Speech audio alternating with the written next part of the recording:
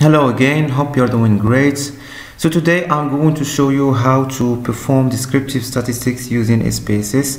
So once you enter your data and your variables, the next step is to start the analysis. So you would like to go to analyze descriptive statistics and frequencies.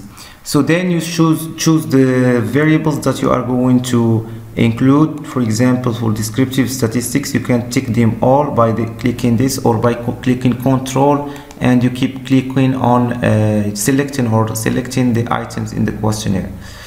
So I'm going to select these two variables and move them to this variable view, and then go to charts and tick the charts if I want to do some descriptive statistics using bar charts, pie charts, or histograms, or statistics by ticking the mean, median, mode for descriptive statistics, and standard deviation, range, minimum, maximum for dispersion.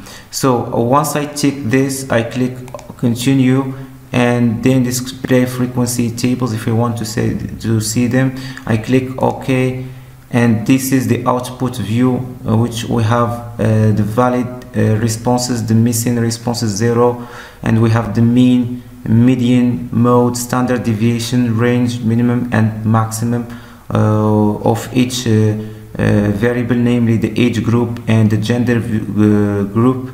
So I can just copy this table and put it to Word and analyze it. So this is the frequency table of each variable.